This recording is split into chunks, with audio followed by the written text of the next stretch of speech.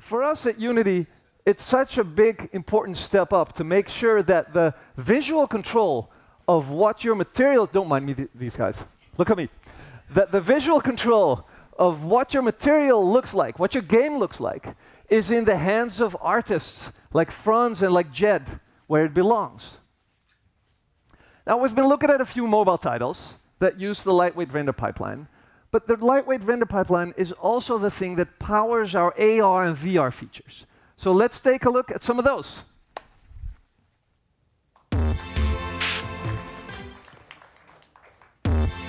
Please welcome Brittany, Edmond, and Dan Miller.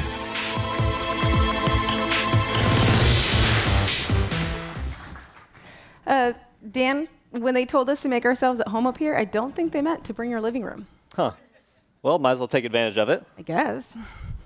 It's an exciting time for augmented reality, with new features and technology being released for both handheld and wearable platforms. And people are getting used to the idea of using their phones for more. From using them to take pictures with dinosaurs at the park, to visualizing what furniture could look like in their homes before they purchase it. We're really just starting to scratch the surface of the potential of this technology.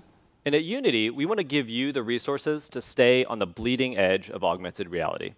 Today, we'll be talking about AR Foundation. We built a framework specifically for AR creators that gives you the ability to build your application once and deploy across both ARKit and ARCore enabled devices. We've also included additional features to help you overcome some of the other common challenges of AR development, from anchoring your digital object in the real world to the visual fidelity of those digital objects and more. We've taken assets from the FPS sample and converted them from the HD render pipeline to the lightweight render pipeline, since we're targeting mobile devices. And in playing with these assets, we're going to show you some of the features that you can take advantage of with AR Foundation by demonstrating how you can take assets that you've already created for your non-AR project and use them to create an AR project that looks great, runs smoothly, and is available on the 1 billion mobile devices that are AR-enabled around the world today. And enabling AR Foundation in your editor is as easy as going to the package manager. Since we've already done that, we can go ahead and hop in. Today, I'm going to be using a feature called AR Remote, which allows me to connect an AR-enabled mobile device to the Unity editor. From here, we can start placing content in the world and building, iterating, and developing without having to compile out to the device every single time. Dan is able to place content directly onto planes in the real world by clicking his mouse in the editor. Seeing these types of changes in real time will save you a ton of time as you're working. I'm using something called AR Foundation Samples, which is a collection of assets and resources already put together so that you can start building in augmented reality today. Let's go ahead and replace those spheres with an instance of our Terraformer character and see what she looks like on the stage. Now, restarting the remote is as simple as hitting the play button. And as Dan's working, you're noticing the blurriness in the camera feed in the editor. This is because we're using something called the Downscale Factor, which lowers the resolution of the camera. But on the flip side, it gives us a little more performance as we continue to iterate. And our character's looking good, but she's not fully matching the lighting that we have going on stage. To solve this, we can use light estimation, which is a fundamental technology of ARKit and ARCore, but they both do it a little bit differently. Because we're using AR Foundation, we can simply enable this once and have it work across both platforms. Let's go ahead and look at what she looks like now. You can see now she's a little bit brighter because of the stage lights, and if they dim, then she gets a little bit darker too.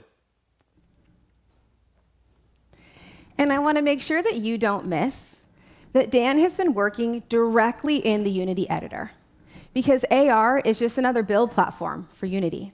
And all of the workflows and the features and the new tech that we're building, from the lightweight render pipeline to the entity component system, all work for mobile AR. And you can see how seamless of a process it was to take assets you've created in Unity and bring them into augmented reality. And we spiced up this demo a little bit more than just placing a character in the scene. So Brittany, why don't you go ahead and grab the iPad and show them what we made. Absolutely. So we created a custom sequence using Timeline that allowed us to add in a couple of these extra cool moments that Dan just referenced.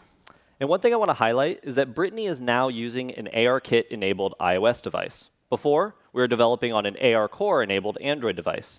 Switching between ARKit and ARCore is as easy as switching build targets in Unity. AR Foundation does all the heavy lifting. Huh, what do we got going on upstage? You know, I just thought it would be a nice touch if we added a couple plants from our terraformer's home planet before we welcomed her on, just to make her feel a little bit more welcome. So now, let's welcome her on. Whoa. She's a little bit taller than I expected. Do you want to see something cool? Sure. Whoa, where'd she go? Oh, she's still here. Notice that even though she's transparent, you can still tell where she is on the stage because of the way that her body warps the digital and the physical objects behind her. Also, I want to point out her shadow. When she's transparent, she doesn't have one. But if we bring her back, notice that not only does she have a shadow, but it's a shadow of her actual body. It's not just a blob. Unity gives us the power to make these seemingly tiny creative decisions that actually have a big impact on making our terraformer feel like she's actually in Dan's living room with us.